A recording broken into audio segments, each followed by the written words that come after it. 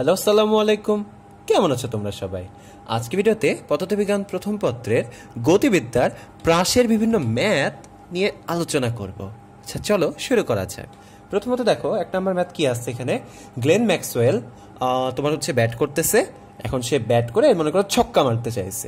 সে ছক্কা মারতে চাইছে, এখন মারছে ব্যাটে। বলটাকে সে 10 মিটার পার সেকেন্ড বেগে মারছে এবং বলটা মনে করো অনুভূমিকের সাথে শুরুতে 60 ডিগ্রি কোণে চলা শুরু করলো। যেটা যাইতে যাইতে যাইতে যাইতে যাইতে যাইতে মনে করো সেটা 6 হতেও পারে, নাও হতে পারে, আমরা এখন জানি না। পোলার্ড মনে করো ম্যাক্সওয়েলের থেকে 100 মিটার দূরে দাঁড়ায় আছে, ঠিক আছে। আমার কোশ্চেনটা আমি করছি, পোলার্ড কত বেগে দৌড়ে আসলে ক্যাচ ধরার মতো পজিশনে আসতে পারবে। এখন তোমরা বলো তো, এই যে ম্যাক্সওয়েল যে হিটটা করলো, ওর বলটা হয় পোলার্ডের মাথার উপর দিয়ে যাবে অথবা আগে এসে পড়বে। এখন যেহেতু কোশ্চেনে বলছে ক্যাচ ধরতে পারবে, সো অবশ্যই এটা 6 হবে না, এটা আগেই পড়বে। এখন তাহলে পোলার্ডকে কি করতে হবে, যখনই ও হিটটা করবে ঠিক ওই টাইমে পোলার্ডকেও দৌড় দিতে হবে এই সাইডে, তাহলে তো সে একসময় ক্যাচ ধরার পজিশনে যেতে পারবে। সো এটা আমরা অ্যাকচুয়ালি কিভাবে সলভ করব। ওকে, তোমাদেরকে সলভটা দেখাই, খেয়াল করো।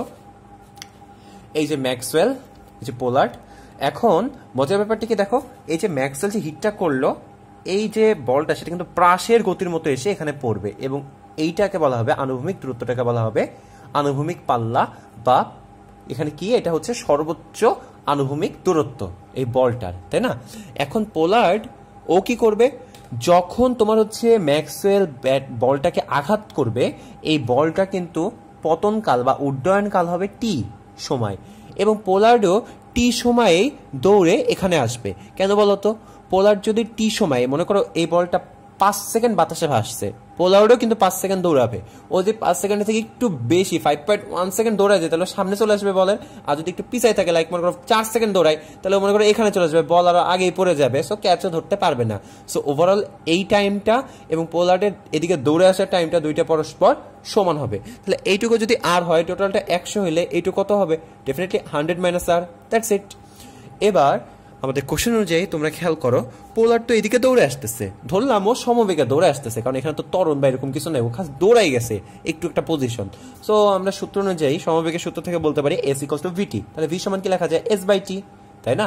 এস তাহলে কত দেখো, পোলারের দূরত্ব অনুযায়ী এতটুকু হচ্ছে এস, অর্থাৎ এটুকু হচ্ছে 100 মাইনাস আর, আর নিচে হচ্ছে টি। টিটা কোনটা, এই যে বড় টি, ডেফিনেটলি। কারণ যতটুকু টাইম বল বাতাসে ভাসবে বা উড্ডয়ন কাল যত হবে, ততটুকু টাইমই কিন্তু পোলার্ডকে দৌড়াইতে হবে। সো এটা হচ্ছে বড় টি।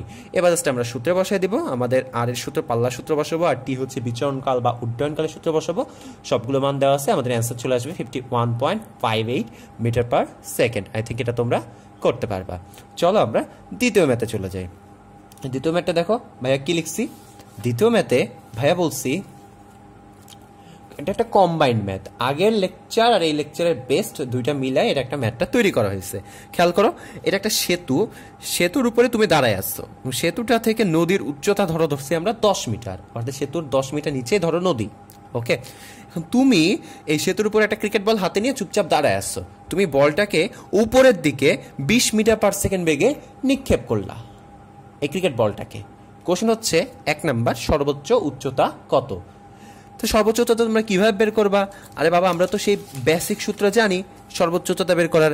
এইচ সমান আমরা কি লেখা যায়, you square by 2g। You দেওয়া আছে কত দেখো 20, আর 2g বাস মান চলে আসবে 20.4 মিটার। তবে অবশ্যই অ্যান্সারের পরে বলে দিতে হবে এই মানটা কোথা থেকে হয়েছে কাউন্ট, ব্রিজ হতে, কারণ ব্রিজের নিচ থেকে নদীর কিন্তু উচ্চতা ছিল 10, তখন কিন্তু যদি আমরা কাউন্ট করতাম নদী থেকে তখন হয়তো 30.4। সো এটা আমরা ব্রিজ থেকে বলাতে এটা 20.4ই কাউন্ট হয়েছে। সেকেন্ড কোশ্চেন কি খেয়াল করো, বলটা পানি স্পর্শ করতে কত সময় লাগবে। অর্থাৎ বলটা এই যে উপরে গেল, তারপর পরে যখন পানিতে পড়বে, এই টোটাল টাইমটা কত, আমরা কিভাবে বের করব। খেয়াল করো, এটা কিন্তু একটা মজার অঙ্ক। এখানে তুমি কিন্তু গ্রাউন্ড স্টেটে দাঁড়ায় নাই। আমি তোমাদের লেকচার 1-এ যখন প্রাস আর গতির সূত্রগুলো দেখাইছিলাম, তখনই বলছিলাম যে উঁচু থেকে আমরা নিক্ষিপ্ত বস্তুর ক্ষেত্রে কাউন্ট করি, তখন সূত্রে হয় এইচ সমান minus UT plus half GT square. তোমরা একটু কষ্ট করে আমার গতিবিদ্যা প্লে লিস্টের ফার্স্টের দিকে লেকচারগুলো একটু দেখে নিও, তাহলে তোমরা এটা ক্লিয়ার হবা কেন এখানে মাইনাস। অ্যাকচুয়ালি কেসটা হচ্ছে, খেয়াল করো, আমি মারতেছি ক্রিকেট বলটা কিন্তু উপরের দিকে, তো বলটা কি উপরের দিকে থাকবে? ডেফিনেটলি না। এটা উপরে থাকা অবস্থায় কি হবে বলো তো, এটা একটা সময় এসে এইভাবে এইভাবে এসে আবার এটা নিচের দিকে পড়বে। তাহলে দেখো শেষ অবস্থান কিন্তু আদি অবস্থানের নিচে, দ্যাটস ওয়াই কিন্তু এই ক্ষেত্রে ভিটা হচ্ছে কি নিচের জন্য প্লাস আর ইউটা হচ্ছে মাইনাস, দ্যাটস ওয়াই এখানে ইউ হচ্ছে মাইনাস। সূত্রে বসে দিলাম, প্রত্যেকটা মান দেওয়া আছে, আমাদের সলভ টাইমটা বের হয়ে যাবে। এখন তোমরা অনেকে প্রবলেমটা যেটা করবা, অনেকে এইচ এর উচ্চতা টোটালটা বসাবা, মানে কি এই যে বলটা যতটুকু উঠছে ওইখান থেকে এইটুকু অর্থাৎ এই পুরাটা এইচ তোমরা বসাবা। এটা অ্যাকচুয়ালি ভুল। আমি তোমাদেরকে তখনই লেকচার 1-এ বলছিলাম এইচ হচ্ছে ন্যূনতম দূরত্ব, সো এটা অবশ্যই তোমাদেরকে 10 বসাইতে হবে, অর্থাৎ মিনিমাম ডিস্টেন্সটা আদি আর শেষ অবস্থানের। That's it. 3 নম্বর কোশ্চেন দেখো কি বলছে, যদি বলটি আনুভূমিকভাবে ছোড়া হতো তবে কত সময় লাগতো। মানে ফিগারটা কেমন, এই যে তুমি সেতুর উপর দাঁড়ায় আসো, এবার বলটাকে তুমি উপরে মারবা না, বলটাকে মারবা তুমি আনুভূমিকের সাথেই সমান্তরালে অর্থাৎ 0 ডিগ্রি কোণে মারবা, অর্থাৎ এটা অ্যাকচুয়ালি আনুভূমিকভাবে নিক্ষিপ্ত প্রাস।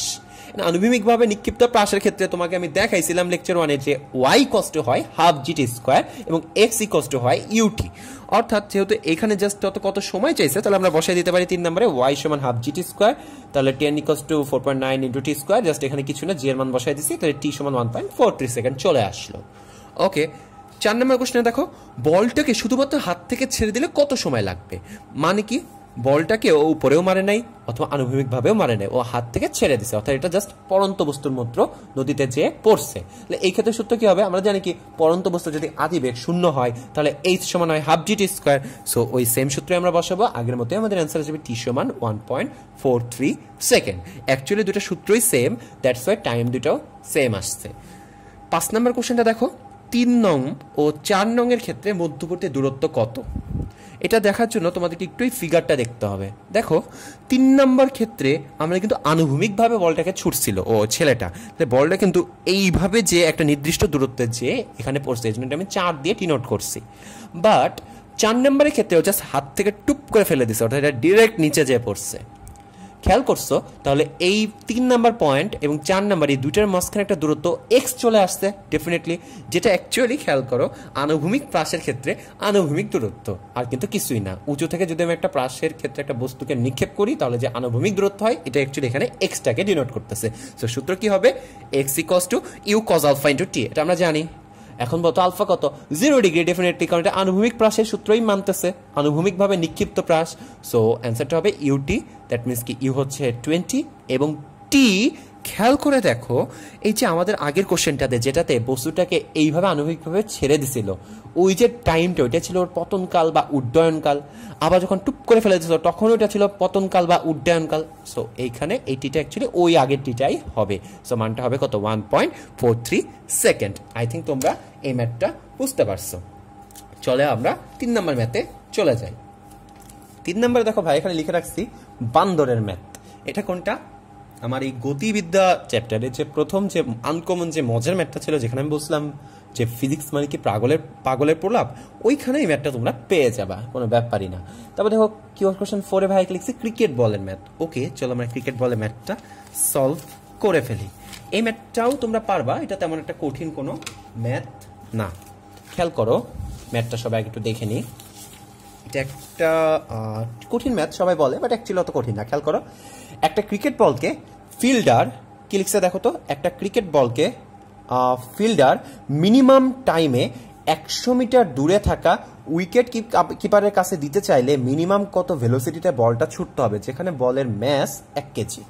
মানে একটা বলকে একটা মনে করো ফিল্ডার উইকেট কিপারের কাছে ছুড়ে দিবে রিসিভ করার পরে, এবং এই জন্য সে মিনিমাম মানে যে টাইমে মনে করো একটা ন্যূনতম সময়ে বলটা ছুড়বে কতটুকু distance, 100 metre distance, that's it. হ্যাঁ, এখন কোশ্চেন চাইছে এই ক্ষেত্রে মিনিমাম কতটা ভেলোসিটি দিলে ওইটা 100 মিটার দূরে ওই ফিল্ডার থেকে উইকেট কিপারের কাছে যাবে। তাহলে বলো তো এই যে সেই তোমার হচ্ছে মনে করো এটা হচ্ছে কে, এটা হচ্ছে ফিল্ডারটা, এটা উইকেট কিপারটা, বলটাকে এমনভাবে ছুড়ে দিবে যাতে করে 100 মিটার ডিস্টেন্সে যায়। মানে অ্যাকচুয়ালি এই ক্ষেত্রে এটা হচ্ছে কি আনুভূমিক পাল্লা হচ্ছে আর equals to 100 metre. Alpha are you তো আদি বেগ তোমরা জানোই, তাহলে 5 পাল্লার সূত্র কি আমরা জানি, আর সমান you square sine twice alpha by জি, লেখা যায় কি you square sine twice alpha equals to আর জি। তাহলে ইউ সমান একটা কিছু লিখে ডট ডট 1 দিয়ে দিলাম আমরা। এখন তোমরা খেয়াল করো চাইছি কি মিনিমাম ভেলোসিটি, এখানে ম্যাক্সিমাম চাই নাই। তাহলে দেখো তো এইটার ক্ষেত্রে যদি আমরা এই 1 নম্বর ইকুয়েশন দিকে তাকাই, ইউ এর সাথে সাইন টুয়াইস আলফা কিন্তু ব্যস্ত আনুপাতিক, অর্থাৎ সাইন টুয়াইস আলফার মান যত বাড়বে ইউ এর মান তত কমবে। অর্থাৎ সাইন টুয়াইস আলফার মান যদি আমরা কোনোভাবে ম্যাক্সিমাম নিতে পারি, ইউ এর মানটা হয়ে যাবে মিনিমাম। এখন বলো তো সাইন টুয়াইস আলফার ম্যাক্সিমাম মান কত? ডেফিনেটলি 1। সো ইউ মিনিমাম সমান √RG হবে যখন 1/sin টুয়াইস আলফা টোটালি এটা 1 হয়ে যাবে, এটা চলে যাবে। অর্থাৎ সাইন টুয়াইস আলফার মানটা 1 হবে। সাইন টুয়াইস আলফা সমান আমরা কি লিখতে পারি? sin 90 cos sin 90 মানে 1, দেন আলফা সমান আসে আমাদের 45 ডিগ্রি। অর্থাৎ অ্যাকচুয়ালি এই যে বলটা এটাকে 45 ডিগ্রি অ্যাঙ্গেলে ছুটতে হবে, তাহলে সেটা 100 মিটার দূরে একদম উইকেট কিপারের কাছে যে ফিল্ডার থেকে যে পৌঁছাবে। ওকে, তাহলে মিনিমাম আমরা জাস্ট মানটা বসে বের করে ফেলতে পারি। আর কোশ্চেন আসছে উড্ডয়ন কালটা কত? তাহলে টি সমান তোমরা জাস্ট সূত্রে বসায় দিবা, অ্যান্সার চলে আসবে 4.52 সেকেন্ড। That's it. চলো আমরা 5 নাম্বার ম্যাথের দিকে দৌড় দিই। 5 নাম্বার ম্যাথ কি লিখছি ভাইয়া? এটা এরকম, এখানে মনে করি এটা একটা বিল্ডিং। হ্যাঁ, এটা অ্যাকচুয়ালি একটা বিল্ডিং। বিল্ডিংয়ের উপরে এই যে তুমি এখানে দাঁড়ায় আসছো, একটা হাতে তোমার বল, আর এই নিচ বরাবর আরেকটা মেয়ে মনে করো দাঁড়ায় আসছে। তুমি বলটাকে উপর থেকে আনুভূমিক এর সাথে 45 ডিগ্রি কোণে নিক্ষেপ করলা, মানে এমনে বলটাকে ছুঁড়ে ফেলে দিলা। আর তুমি যখনই বলটা ছাড়ছো ঠিক তখনই ওই মেয়েটা 5 মিটার পার সেকেন্ড সমবেগে এই ডান দিকে দৌড় দিচ্ছে। ঠিক আছে, যখনই বলটা ছুড়লে তখনই নিচের মেয়েটা 5 মিটার পার সেকেন্ড সমবেগে সামনে দৌড় দিল, এবং 20 সেকেন্ড পরে, অর্থাৎ বলটা পড়তে 20 সেকেন্ড লাগছে, 20 সেকেন্ড পরে বলটা সে ধরে ফেললো। কোশ্চেন হচ্ছে বিল্ডিং এর উচ্চতা কত? ওকে, সো আমরা বুঝলাম কি এই প্রথম যে বস্তুটা, অর্থাৎ প্রথম যে মানুষটা, এর ক্ষেত্রেও টাইম যদি বড় টি হয় উড্ডয়নকাল, এর ক্ষেত্রেও টাইম হচ্ছে বড় টি উড্ডয়নকাল। কজ এই 20 সেকেন্ডেই কিন্তু ও দৌড়াইছে এবং 20 সেকেন্ড পরেই কিন্তু ওর হাতে বলটা এসে পড়ছে। মেয়েটার ক্ষেত্রে মেয়েটা কিন্তু সমবেগে দৌড়াই গেছে, তাহলে এক্স সমান কি হবে? ভিটি 5 × 20, তাহলে 100 মিটার। শেষ। মজার ব্যাপার খেয়াল করো, মেয়েটা যতটুকু দৌড়াই গেছে ততটুকুই কিন্তু ওই আনুভূমিক যে নিচের দিকে যে নিক্ষিপ্ত যে প্রাসটা, সেটার কিন্তু আনুভূমিক দূরত্বটা হয়েছে। অর্থাৎ অ্যাকচুয়ালি এই আনুভূমিকভাবে এটা যতটুকু স্মরণ করতে পারছে সেইটা কিন্তু মেয়েটার অতিক্রান্ত দূরত্বের সমান। অর্থাৎ ছেলেটার ক্ষেত্রে এক্স ইকোয়ালস টু, অর্থাৎ আনুভূমিক দূরত্ব ইকোয়ালস টু হবে you cos alpha into T. তাহলে বলতো এক্স এর মান কত? এই 100ই হবে ইউ কজ আলফা 45 ডিগ্রি, আর টি হচ্ছে সেই 20, তো আমরা আগেই বলে দিছি সব টি সেম হবে। সো আদিবেগ আমাদের বের হয়ে গেল। এখন ছেলেটার ক্ষেত্রে আমাদের টার্গেট কি? আমরা এইচ বের করব। মজার ব্যাপার খেয়াল করেন, এইটা তো নিচের দিকে নিক্ষিপ্ত প্রাস, তাই না? সো এই ক্ষেত্রে যে ওয়াই, সেটা তো অ্যাকচুয়ালি বিল্ডিং এর উচ্চতা বা এইচই, কারণ আমি ছেলেটার উচ্চতাকে নগণ্য চিন্তা করছি। সো ওয়াই সমান হবে U A sine alpha T plus half GT square, যেহেতু নিচের দিকে সো এখানেও প্লাস হয়েছে, ইউতেও প্লাস হয়েছে, কারণ সবকিছু এই ক্ষেত্রে নিচের দিকে। ওকে, সবকিছু বসাই দিব, আমাদের মান চলে আসবে 2060 মিটার। এটা ছিল আমাদের 5 নম্বর ম্যাথ। এবার চলো আমরা 6 নম্বর ম্যাথের দিকে দৌড় দিই। খেয়াল করো, এখানে একটা পয়েন্ট পি আছে, এখানে একটা পয়েন্ট কিউ আছে। ধরো পি পয়েন্ট থেকে একটা বস্তুকে আমি তির্যকভাবে নিক্ষেপ করলাম 50 ডিগ্রি কোণে, সেটা কিউ পয়েন্টে যেয়ে পড়লো, এবং নিক্ষেপ করার সময় বস্তুটার আদিবেগ ছিল 5 মিটার পার সেকেন্ড, এবং দেওয়া আছে বস্তুটার ভর হচ্ছে এম। কোশ্চেন হচ্ছে সর্বাধিক উচ্চতা কত, এবং পি আর কিউ এই 2 পয়েন্টের মধ্যে ভরবেগের পরিবর্তন কত? তাহলে বলো এইচ ম্যাক্স কিভাবে বের করবা? You square sine square alpha by 2g, simple সূত্র বসালে আমাদের মানটা চলে আসবে, যা হবে তাই বসাই দেবা। আর ভরবেগের পরিবর্তন পি আর কিউর ভিতরে অ্যাকচুয়ালি হবে 0। কেন বলতো? ভরবেগ মানে কি? ভর আর বেগের গুণফল। খেয়াল কর ভাই, এখানে যে বস্তুটা এম ছিল সেটা কিন্তু কিউতে যখন যাবে সেটা কিন্তু এমই থাকবে, অর্থাৎ ভরের কোনো পরিবর্তন হবে না। আবার মজার ব্যাপার খেয়াল করো, একটা বস্তুকে আমরা যে বেগে নিক্ষেপ করি ওই বেগেই কিন্তু বস্তুটা ফিরে আসে, অর্থাৎ নিক্ষিপ্ত বেগ ইকুয়ালস টু পনন্ত বেগ।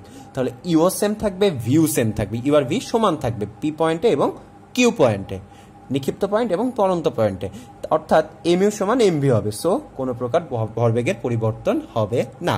সকলকে অসংখ্য ধন্যবাদ। নেক্সট ভিডিওতে আমরা গ্রাফ নিয়ে আলোচনা করব। আল্লাহ হাফেজ।